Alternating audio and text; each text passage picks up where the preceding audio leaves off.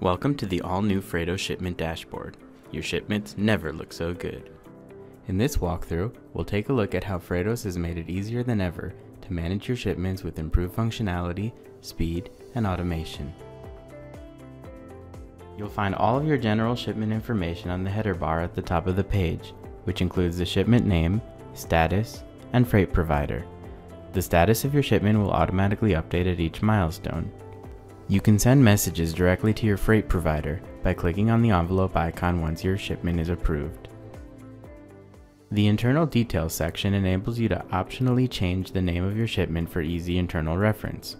Just click the text box, enter the desired name, and hit enter. All of your consignor and consignee details are automatically stored in the new address book. You can create a new contact by clicking the Add button, edit an existing contact by clicking the pencil icon, or delete it by clicking the trash can. If your shipment is going to an FBA warehouse, the Amazon Details section will appear on your shipment dashboard. There you can edit the Amazon reference and shipment IDs.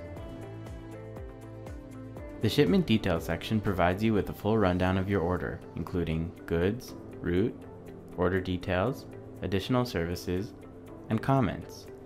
You can edit the Ready for Pickup date field if your supplier makes any changes.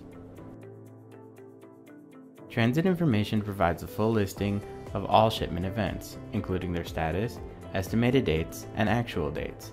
Here you will be notified about any delays. All billing information related to a shipment can be found under the Shipment Charges tab. It's also where you can download a pro forma invoice. Cost Breakdown provides a line-by-line listing of the initial shipment cost and any shipment cost adjustments. Now that's smooth shipping.